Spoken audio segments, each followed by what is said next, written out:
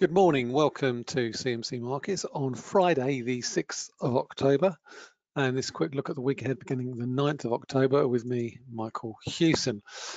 It's been a tough week for markets. Concerns over rising yields have kept investors predominantly on the back foot this week. And I think the big question at the moment is whether or not this continued sharp rise in long-term yields is likely to continue.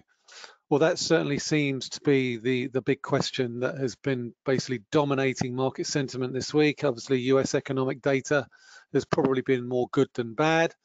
And ultimately, I think it's a good idea if we look at why markets have been freaking out so far this week. So let's start with the US 10-year yield. Now, the US 10-year yield has been predominantly moving higher for quite some time now. You can probably predate the rises from the change in guidance on the Fed minutes all the way back at the end of September, around about the 21st of September, when the Fed altered its guidance round about here for the number of rate cuts it was pricing in for 2024. And it revised its Fed funds rate expectations up from 4.6% to 5.1%. Which obviously prompted a big move higher in the longer end of the yield curve. If we look at, say, for example, the 10-year here, we've gone pretty much from 4.5% to 4.75% on the 10-year and to the highest level since 2007. Compare that to what's happened with the 2-year, and while we have made marginal new highs, the move up hasn't been anywhere near as extreme relative to the previous peaks of earlier this year. So if you then basically extrapolate that out into the inversion, the current inversion in the yield curve, which we've seen pretty much for all of this year, at some point that yield curve will need to uninvert. And I think it's basically how it uninverts which has really been driving sentiment so far these past few weeks, because obviously we've seen much higher oil prices. Oil prices have gone significantly higher since the lows in June, gone from around about $70 a barrel to $95 a barrel, and that obviously has also started to get priced in to the way yields have started to move over the course of the past few days, on the basis of the fact that I think people are thinking that inflation is likely to remain not only higher for longer, but also become an awful lot more entrenched, even though the evidence that we've seen thus far is that the rise in oil prices that we've seen over the course of the past 3 months has been fairly limited. Certainly, I think at the front end, in terms of, when I say at the front end, at the coalface, as regards to consumers, obviously they feel it the first in terms of filling up the petrol tank, and obviously that erodes disposable income over the course of the past 3 months, and probably will continue to do so as we head into. But the hope is that might wash out. We've seen a big fall in oil prices so far this week, and I think perhaps the fact that we've seen that big fall in oil prices maybe accounts for the fact that we've seen this sharp fall in the 10-year yield from levels just below 4.9% to current levels 4.74% right now. So I think the main question is, how does this here uninvert? Because it will uninvert, and for a stock market friendly scenario, for this to uninvert, what we would ideally like to see is a fall in the 2-year yield, and not a sharp rise in 5 and 10 year in longer term yields. So essentially what markets are concerned about is this: if we start to move towards 5%, go to 5.25%, and 2-year yields also continue to go higher, there is a concern that that could increase financial stress in the financial system. And in so doing, obviously uninvert the yield curve, but not in a way that's likely to particularly be market friendly. To be market friendly, we'd want to see a sharp fall in the 2-year yield back towards the 10-year yield, but without the 10-year yield going up significantly above where 2-year yields currently are at the moment. So a softening in 2-year and resilience in 5 and 30 years is an ideal scenario if they remain around about 5% and the 2-year drops to around about 475, 480. That would probably be a fairly benign scenario for stock markets. Anything other than that, and you're going to find that the markets are going to be very sensitive to that. So we've got non-farm payrolls later today. The jobs data thus far has shown little sign of a significant slowdown, and obviously that's raising expectations. The Fed's going to go by another 25 basis points on the 1st of November. And that's predominantly, I think, why we've seen the dollar move higher this week and we've seen yields move higher this week. It's basically higher for longer, and that's obviously helping in the context of the US economy being probably the better of all the economies out there right now. So let's look at some of the key support levels on the markets this week after the declines that we've seen in the first part of the week. Once again, FTSE 100, pretty much nothing to see here. Still fairly decent support at around the 7,200 area. Obviously, we have a little bit of interim support around 73.75, so keeping an eye on that. In terms of valuations, I'm certainly much less concerned about a big slide in the FTSE 100, even accounting for the big fall in oil prices that we saw earlier this week. Let's have a quickly look at Brent, because I think what we've seen so far this week is encouraging, I think, not in terms of obviously the outlook for demand, but in terms of affordability when it comes to consumer incomes. I think consumer spending. I think if this trend lower continues, we could see oil head back towards $80 a barrel, which is probably eminently more bearable than say 95 or 100, though OPEC Plus is probably going to have a great deal to say about that, given the fact that they've extended their production cuts and confirmed their production cuts until the end of this year. But there are concerns about demand destruction, and I think part of that is behind the reason that we've seen this sharp fall over the course of the past few days, with oil posting its biggest one-day fall this year and since September last year. So keep a close eye on the 50% retracement of this up move, which is around about $84 a barrel, and below that at $81.50. But the hope is that potentially we've seen a short-term peak in oil prices, and consequently we could well see us start to range trade between $80 and $90 a barrel over the course of the rest of the year. In terms of the DAX, nothing much has changed here. Last week I talked about the fact that we broke below the 200-day moving average and we broke below 15,480. That has continued to act as resistance. We've traded below it towards 14,800. Obviously, we haven't come back to the lows that we saw back in March, but there is a risk that we could continue to do so, particularly if rate expectations continue to remain at their currently elevated levels. What's also a little bit concerning is that we are starting to see a rollover average for the 200-day. I'm not overly concerned at the moment of a crossover here. We're going to get a crossover here, but the 200-day moving average is still pointing upwards. And ultimately, when we see a death cross on the 50 and the 200, ideally what we want to be seeing is the 200-day either flat or starting to slope lower at around about the same time as the 50-day. This is not a strong signal of negativity.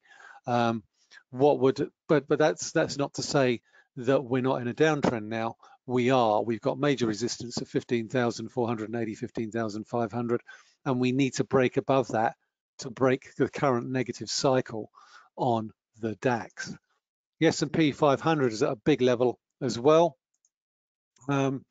This week it's touched a key level, the 200-day moving average. I'm keeping a very close eye on that, the 4,200 area. Or if we break below 4,200, there's a fairly decent chance we could see a sharp move lower down to around about 41.50 And certainly I think the levels that we saw at the end of May of around about 4,100.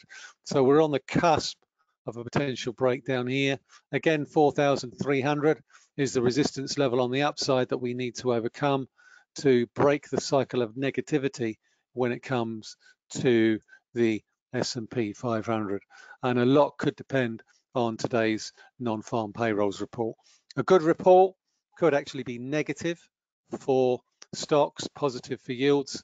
So ultimately, I think what we're hoping for is a fairly softish report for non-farm payrolls in line with the softish report that we got from ADP. Okay, looking at quickly, having a look at the NASDAQ. Similar sort of story, very decent support in and around 14,340. Is this a potential irregular head and shoulders reversal, triple top, whatever you want to call it?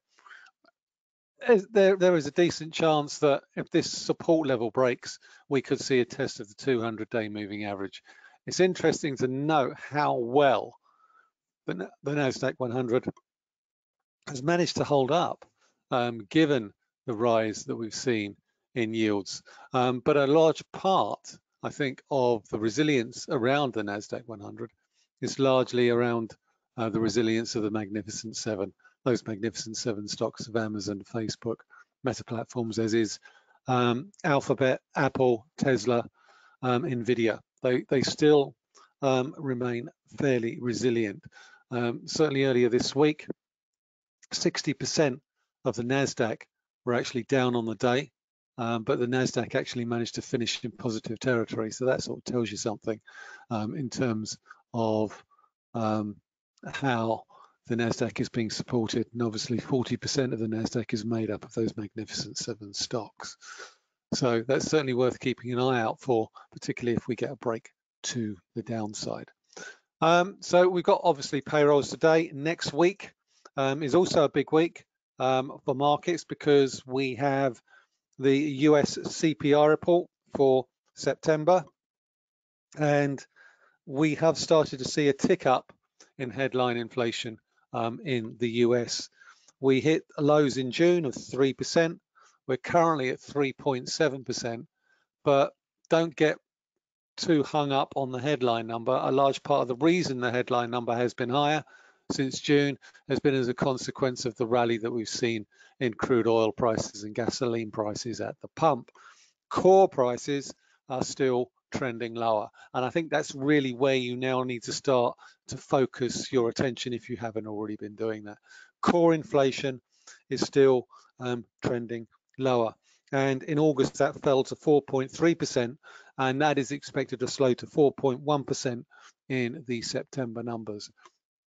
We've also got US PPI next week, so pay particular attention to that, given the fact that that has also started to show a little bit of a pickup in the past few months on the headline rate, but on the core rate still remains trending lower.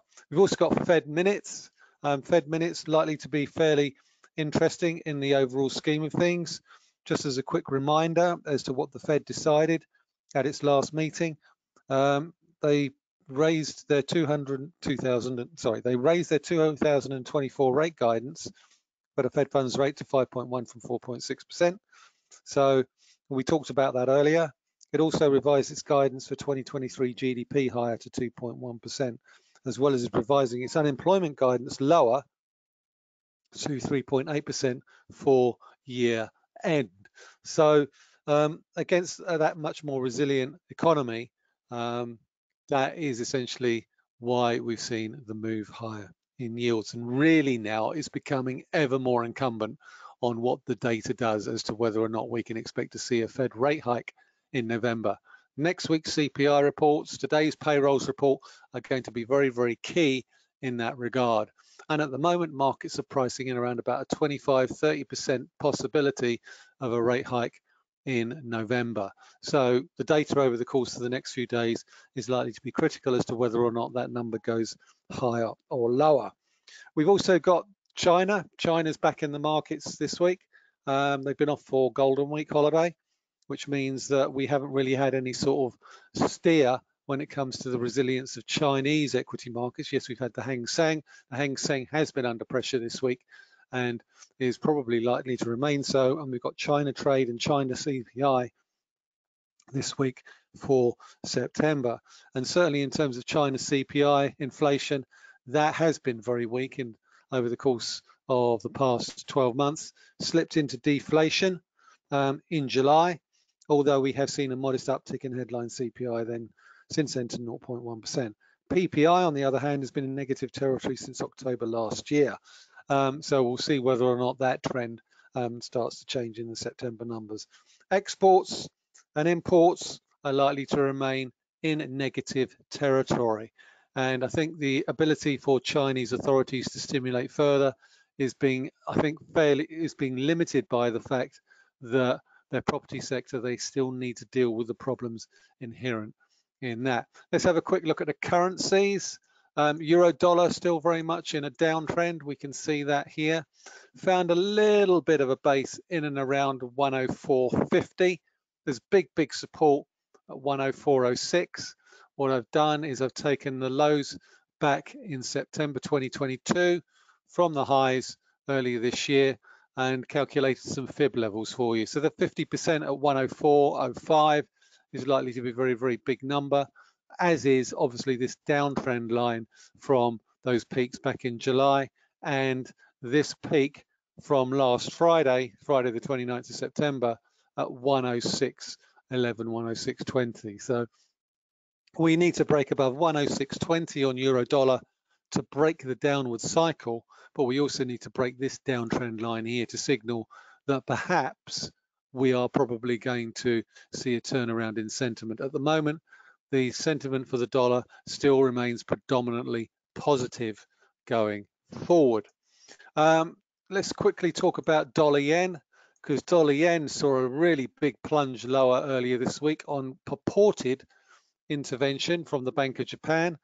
Thus far, we've seen no evidence that the Bank of Japan did intervene.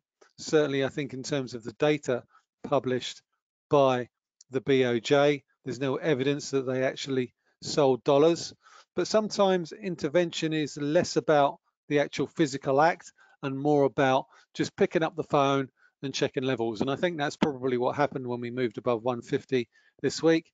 Someone at the Ministry of Finance, somebody at the Bank of Japan picked up the phone to various banks to check levels on dollar yen.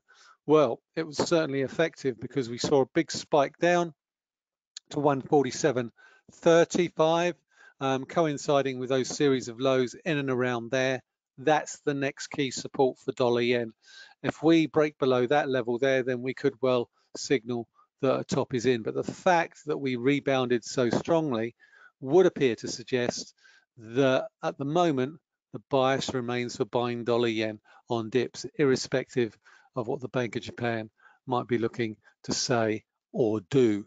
Until they actually come in and clump the market, it's going to make for a very difficult calculation to make as to whether or not we've seen a top in dollar yen. We've also got UK GDP for August next week. Again, we've seen a fairly decent rebound on cable from these series of lows around about 120, 120.35.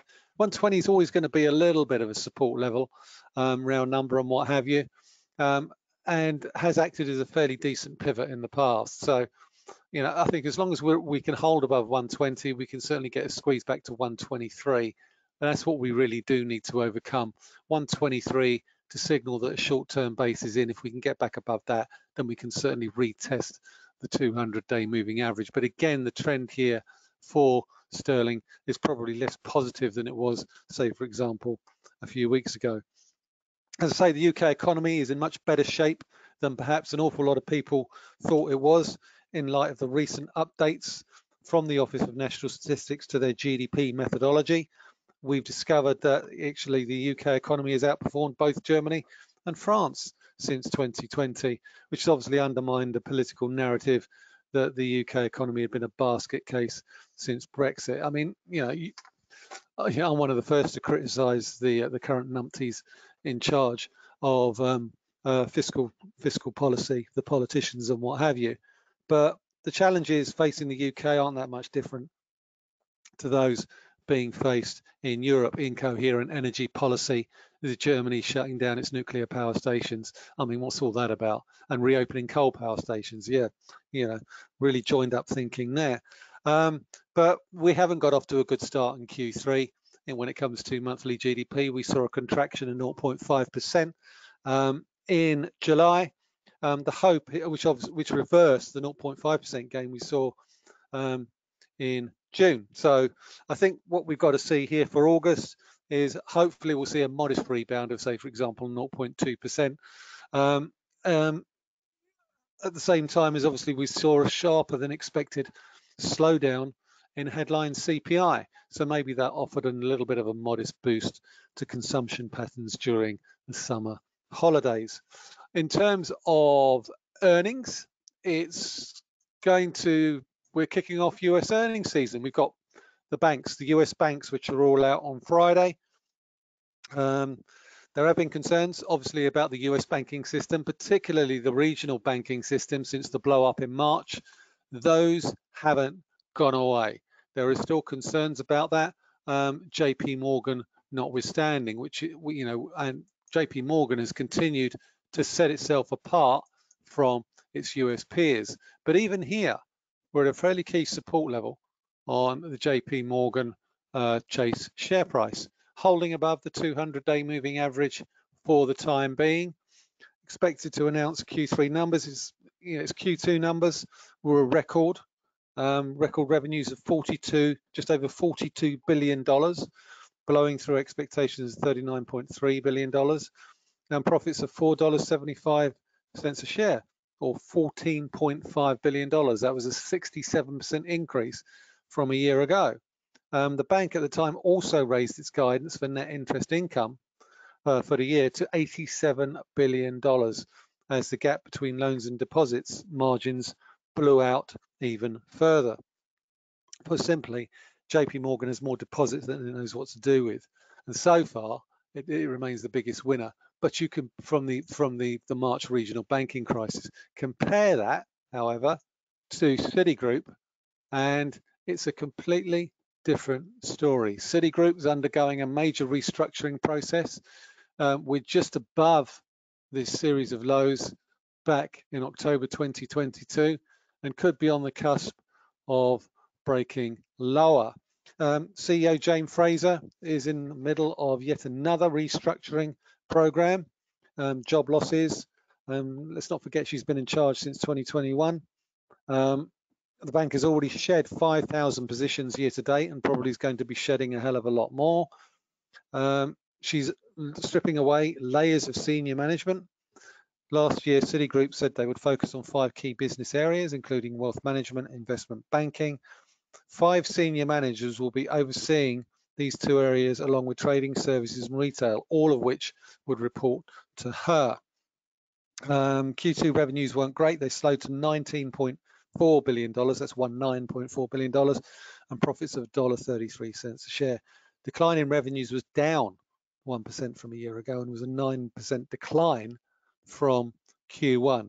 So the business is definitely struggling, and staff costs is probably the first area where Fraser is probably going to be taking a scalpel to, and is taking a scalpel to. There's certainly higher staff costs as a percentage of income than the likes of JPMorgan Chase. Anyway, Q3 revenues are forecast to come in at $19.2 billion, profits of $1.21 a share, and at the last set of numbers, Citigroup reaffirmed its full-year forecast of $78 to $79 billion in revenue and expenses of $54 billion. So it'll be interesting to see whether or not those numbers get tweaked. Last but not least, we've also got Wells Fargo, so keep an eye on that. But we've got easyJet's numbers, fairly light on numbers when it comes to UK earnings. We've got easyJet's fourth quarter numbers.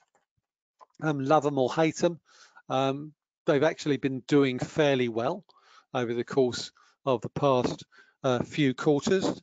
easyJet Holidays is continuing to generate some fairly decent profits. Group revenue in Q3 rose 34% to $2.36 billion. Fuel costs were higher by 40%, while costs were also higher by 7%. So the expectation for Q4 is revenue to come in £3.2 billion. Did I say dollars in the last one? I think it should have been pounds. £3.2 billion, while pre-tax profits are expected to surge to £691 million. So all in all, the numbers look good. Shame about the Trustpilot scores, but hey, never mind. Anyway, that's a quick summary of what's coming up over the course of the next few days. As I say, non-farm payrolls is likely to have a big say as to what happens next with two equity markets, but a resilient payrolls report and a sticky inflation number could well see stock markets move lower. We want to see a softening of the labour market and a softening of inflation. Anyway, that's it for this week. Thanks very much for listening. It's Michael Hewson talking to you from CMC Markets.